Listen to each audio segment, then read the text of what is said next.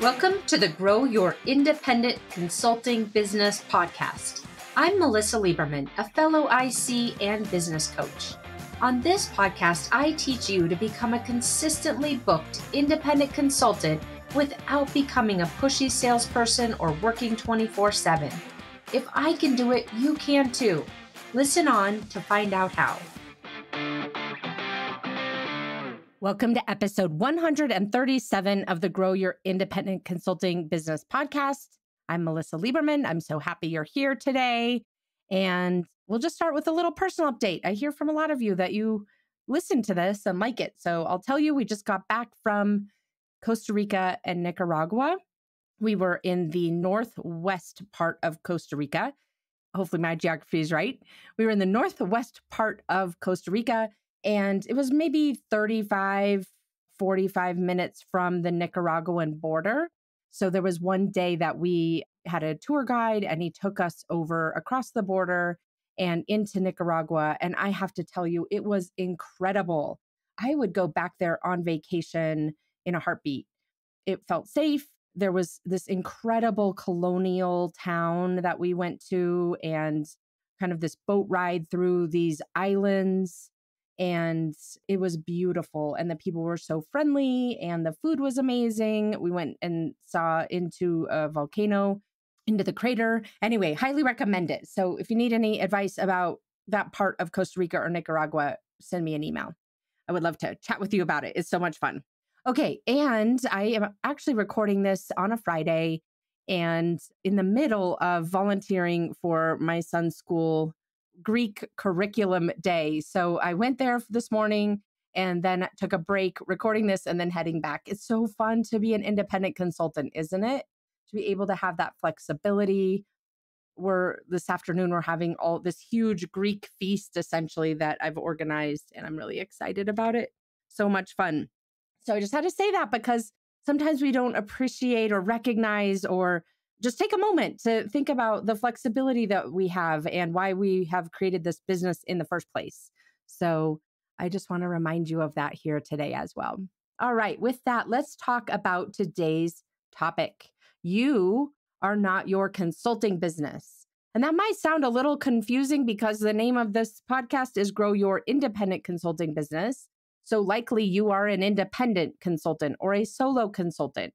And you might even be running a micro firm or a small boutique agency, but it's really easy when we're in this form of a business model to fall into the trap of thinking that you are your business, that I am in my business. It's so easy to fall into this trap. I do it too.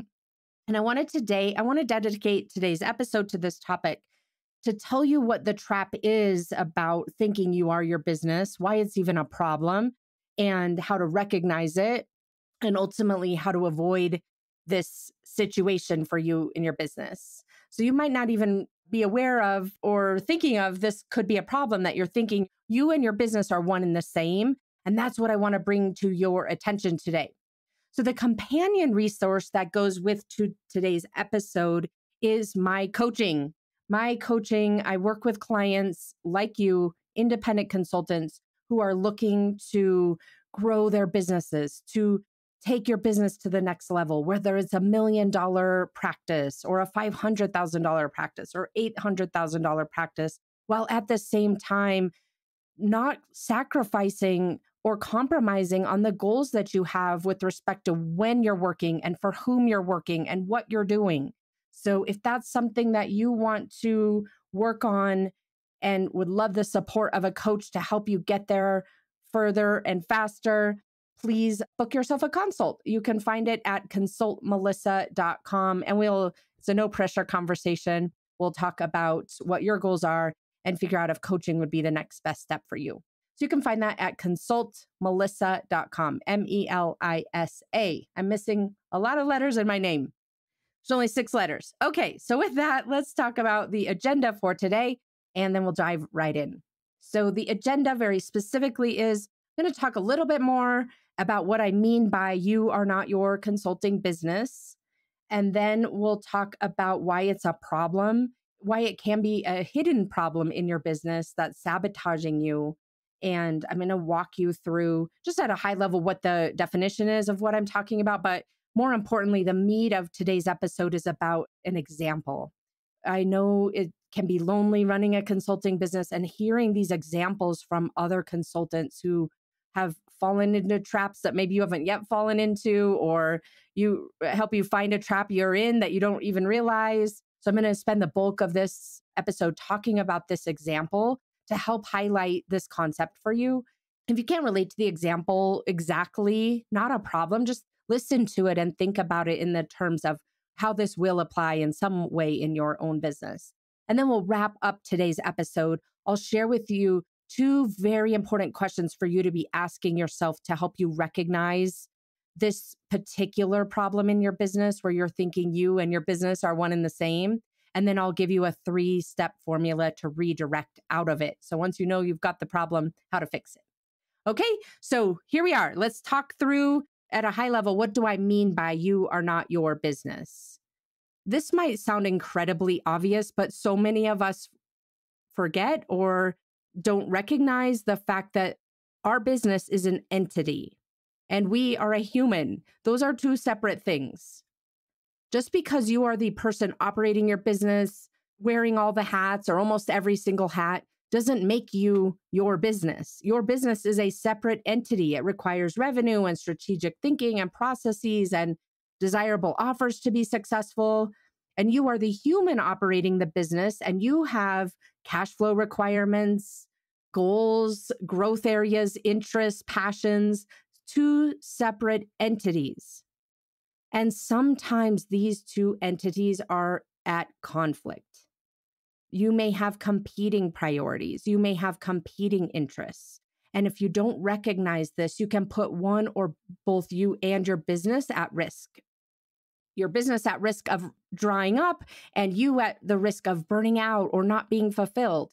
And so that's why I want to really help you today think about you and your business as two separate things, an entity and a human, and help highlight how you can separate these in order to avoid burnout, avoid making decisions about the strategy and future of your business from the wrong lens. So that is at a very high level what I'm talking about, but I want to illustrate this. It's kind of vague, right? I'm just giving you kind of the principle here, but I want to illustrate what I'm talking about with a very specific story. And it is a real life story from a current client of mine who I won't give you any identifying details, so don't worry about that. But a current client who was going through a really big challenge, and you may not relate to the challenge exactly, but like I was saying earlier, think about this from the perspective of, I'm going to be talking about a channel partner example, but you may even just think about it from an existing client perspective as you're listening to this situation. So here's the situation that I want to share with you that highlights this concept of you are not your business and why that's such an important guiding principle as you're running an independent consulting or a boutique firm. So here's the situation. This consultant took on a channel partner. So it was a software company, a niche software provider, and they worked with the same type of clients. So the consultant, she's my client. We'll just leave it at that. I'm not going to use that word anymore because it gets confusing. The consultant was working with this certain type of client, as was the software provider. So they worked with the same type of clients. They sold to the same type of people in those organizations. And so the software provider had started out their delivery having a consulting arm internally. So they were providing both the software and the implementation of that software. And they got to the point in the growth of it's a niche software. So it's a mid-sized company. And they got to the point in their growth pattern that they realized that they wanted to focus on being just a software company and not both a software and services company. And so because of that, they wanted to go out and find a good implementation partner to work with. And the consultant we're talking about today bubbled up, and they decided to form a collaboration, like a referral agreement, not a partnership, nothing that heavyweight, but a referral process where this niche software provider would pull my client in to do a lot of implementation strategy, a lot of implementation change management planning, a little bit of execution, but mostly it was a lot of the planning and strategy that they wanted her to help with them with. And so it seemed like a perfect collaboration, right? They're both working with the same types of clients. One is providing software, the other one is providing service. And the consultant wanted leads. So it was a perfect collaboration. The consultant wanted leads, and the software company wanted out of the business of implementation. Like I said, they had been implementing on their own, and they didn't want to continue building out this entire, really, kind of cost intensive implementation arm. They wanted to focus on their core competency, which was software development. So with that, they formed this collaboration, this referral agreement, and dove in. And the consultant started getting the leads a lot more than she was used to having. Her sales activity ramped up. She was talking to leads fairly regularly, but that sales process wasn't going anywhere. And so when the software company had engaged with her or had partnered up with her, they had told her, what their implementation flow looked like and what their deal flow looked like and how much money they were making, and had given her a high level understanding of their business. And so she was shocked that she wasn't converting any of these leads. They had been converting the leads and she wasn't. And so she just started becoming more and more disheartened with this process. And so she really took a step back and started trying to figure out, what is the challenge here? What is going on? And her conclusion at the time, this was before she found me, her conclusion at the time was that she was bad at selling. She couldn't accomplish the same kind of outcomes that the software company was accomplishing when they were selling the same services. And so it must mean that she's bad at selling. So she's reading a bunch of books and taking a bunch of webinars and desperately trying to figure out how to fix her sales process. And in the meantime, she's second guessing herself. Why on earth would her close rate be 0% when the software company had said how successful they had been at selling these same exact types of services? And what was wrong with her? And then layering on top of it, she's worrying about, what is the channel partner thinking about her? She doesn't want them to think she's incompetent or that she doesn't know how to sell something, and that ultimately the partnership dissolves because of it. And this incredible opportunity that she had uncovered evaporates, and she's losing sleep over this. And so she came to me with this situation to get help on what to do. And she was really at the crossroads. She realized she was at a place where she was taking up a lot of her time. It was distracting her from her core business, and she needed to figure out how to fix it. And so that's when she came to me and we started working together. And as we did so, what came to light is that as she was executing on these leads that this company was giving to her and going down a sales process with these leads, she was trying to recreate the same exact scenario that was in place when that software company had these services in-house. And she hadn't recognized that there was a difference. Her mind was going down the path of, everything is wrong with me. I'm terrible at selling. Oh no, this company's going to see how terrible I am at selling, and I better fix me. Versus going down the path of, let me figure out what's different about this scenario. What's different about the scenario when the software company was selling its own services and now has pivoted to an external person selling the services, which happened to be this consultant we're talking about today, and didn't really spend very much time at all figuring out what needs to be different about the process in order to make it work. How do we introduce, and thinking for the software company, how do they bring this consultant in a way that makes it seamless, that extends the relationship to the consultant, that third party that we're talking about today, that's now taking on the selling and execution of the implementation strategy. and ultimately delivery. And so this is the crossroads. At the end of the day, the consultant that we're talking about today, she went down the path so quickly, the conclusion so quickly that something was wrong with her, that something was missing with her.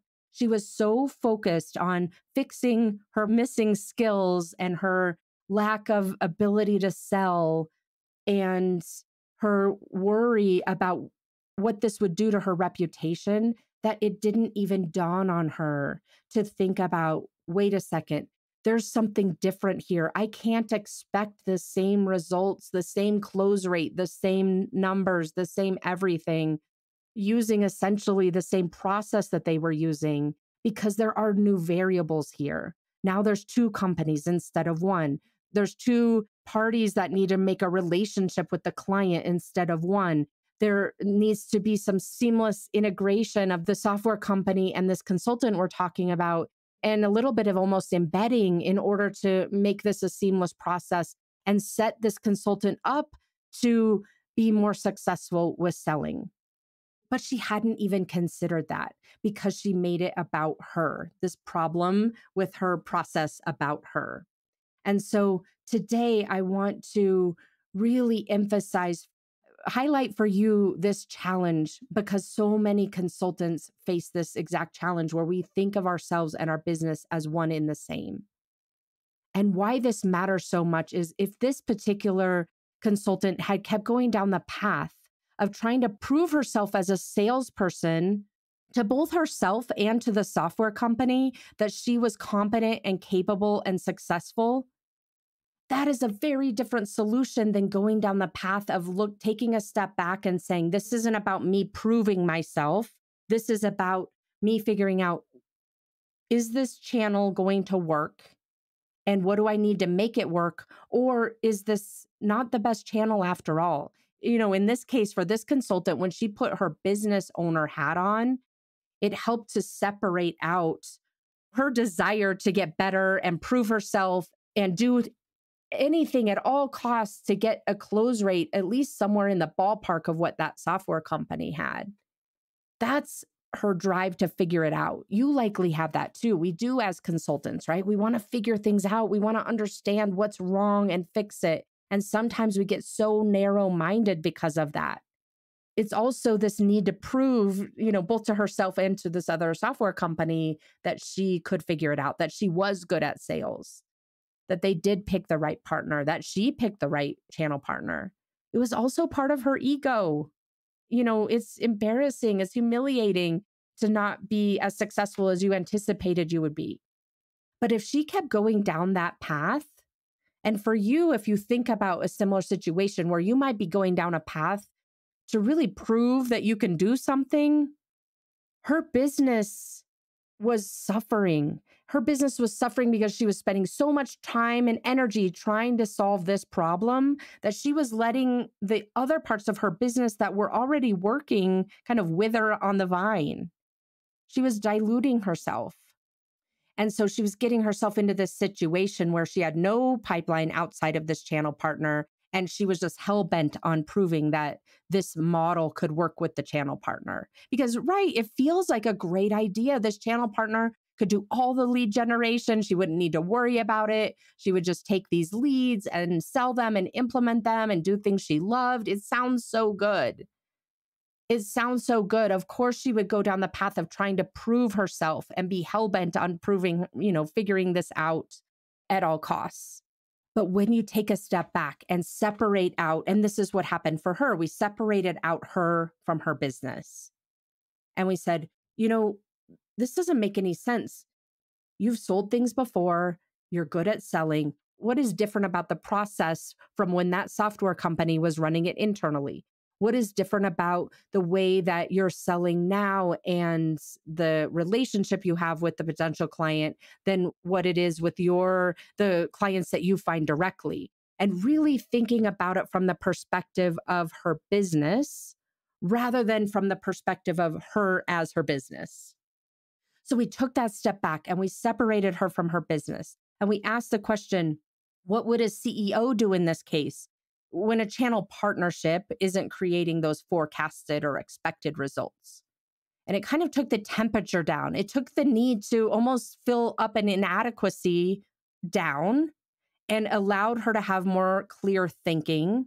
And as she did that, we realized, okay, let's start looking at this process step by step by step. Where is she inserted into the sales process? When that end client is selecting the software and they need a services arm to bring it live, to plan out the implementation and the strategy of the implementation and the change management and ultimately the actual configuration and those kinds of things. At what point maybe, we started realizing she needs to be brought in earlier. She almost needs to be treated as an embedded part of the team rather than this sort of external, let me give you the name of someone who could be really good at this, like a very impersonal, a very transactional type of an introduction. We started really thinking about how does this step by step process of these leads, how can it be improved? It had nothing to do with her. Now we're looking at her process and this relationship with the channel partner. And so she met with the channel partner and they made adjustments and talked about what they could experiment and test with to improve this process. She became proactive in recommending these things rather than, sitting in her office worrying about how incompetent they must think she is. She also set some very clear criteria for herself about an exit criteria for this relationship. She realized that it was not healthy for her energy and her ability to think and focus if she was just leaving this as an unending battle to try to solve at any cost, no matter what, and forever until it gets fixed, right? She set herself up a 5-month process with this particular channel partner to figure out exactly how to make this work. And then at that 5-month mark, revisit. And it was because she separated herself from her business and the way she was thinking about the two things separated out. So hopefully this example really illustrates for you, even if you don't have a channel partner, if you're thinking about it from a client perspective or the way you're selling, the importance of separating you from your business. If you have challenges in your business and you make them about something that's wrong with you, you're not a good salesperson, you're incompetent, you're incapable, you're not cut out for this, it's going to shut down, cloud, dilute, skew your ability to problem solve for the business itself. So let's bring this back for you and your business.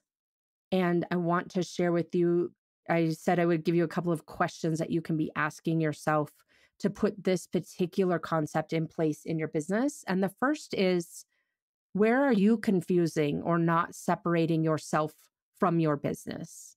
Where are you thinking you and your business are one and the same? Find 5 or 6 answers to that question. And then ask yourself, where are you trying to prove something to someone? It could be your family, your spouse. It could be your former colleagues in corporate. It could be just to yourself. Where are you trying to prove something? Such as, I can figure this out. I can make this work. Where are you trying to prove something versus making a business decision? I'll give you a few examples here to put this into more context. It might be that you're working with a client, even though you're miserable, trying to prove that you're not a quitter. You don't like this client. Maybe there's nothing even wrong with the client itself and the relationship. You just don't like the nature of the work or the dynamic in the organization. But you keep extending them and working with them, even though you're miserable because you're trying to prove that you're not a quitter, trying to show you're not a quitter. Another example, you might be undercharging because you think it makes you a good person. The amount of money you charge or don't charge have nothing to do with whether or not you're a good person. You might be sticking with a lead generation strategy that you hate, like cold outreach, because you're not someone who fails. So you're just doing it, grinding and grinding because someone told you you should do that. By the way, you don't have to. Just because you want to prove that you're not someone who fails. You are not your business. So get really clear with yourself about what are you doing right now that you don't want to be doing, or you're doing because you think that you need to prove something to someone. And know that ultimately this is going to negatively impact your business. If you continue doing these types of things, you inhibit and dilute your ability to think more strategically. You inhibit and dilute your ability to have an open mind about what will work and what you do want to do. You get so mired down into making whatever thing is that you're trying to make work that you end up making it really difficult to be the CEO and business owner of your company in an effective way. So let's wrap up here today. I shared with you that I would give you the 3-part formula to fix and avoid this.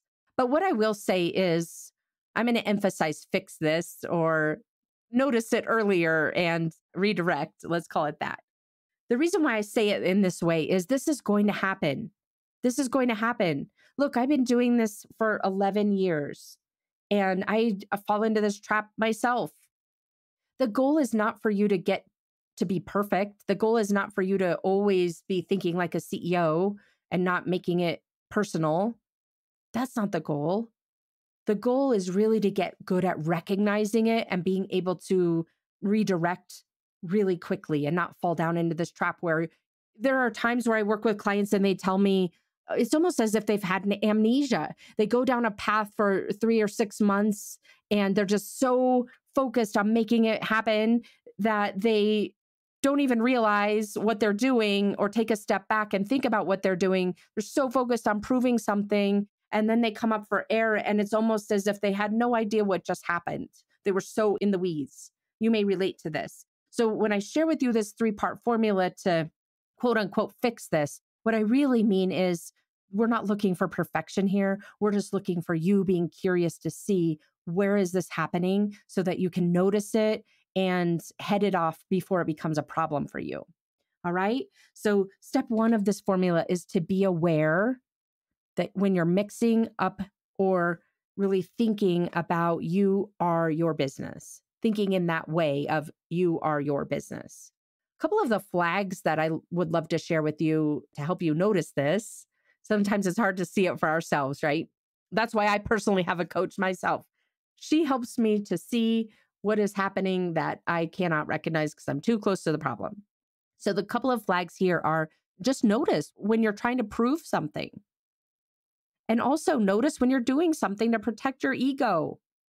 Look, I wouldn't say I have a big ego. I doubt you are someone who has a big ego, but we do things as humans to protect our ego. And so notice when you're doing that. The second step of this 3-part formula is to, once you're aware, put your business owner hat on and question what you're doing and why. Like the example I gave you. I walked you through how we did that for her. So you can apply this to yourself. And then finally, make a plan from there with you as the person separated from whatever that plan is. Your business's job is not to make you feel competent or capable or adequate or worthy. As a human, you are those things. Separate that out and think about what you're doing from a business perspective, that nothing needs to be proven in order to have a successful business, in order to have a successful strategy, and ultimately to be able to move forward toward reaching your goals in a more simple and easy and light way. All right, my friend, that is what I have for you today. Don't forget that companion resource. It was a lot today that we talked through. And this is what I do with my clients. I help them see where they're getting in their own way because we all get in our own way. And you sabotaging or diluting what you're capable of is unnecessary. I would love to help you get to the place where you feel better about your business. You feel better about and recognize that you as a person are not your business and be able to separate that out so it doesn't feel like this constant weight and pressure.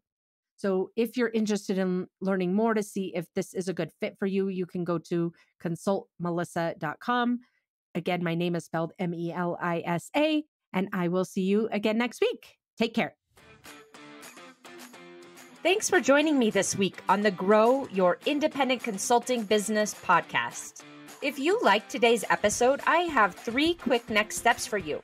First, click subscribe on Apple Podcasts or wherever you listen to make sure you don't miss future episodes. Next, leave me a review in your podcast app so other independent consultants can find and benefit too.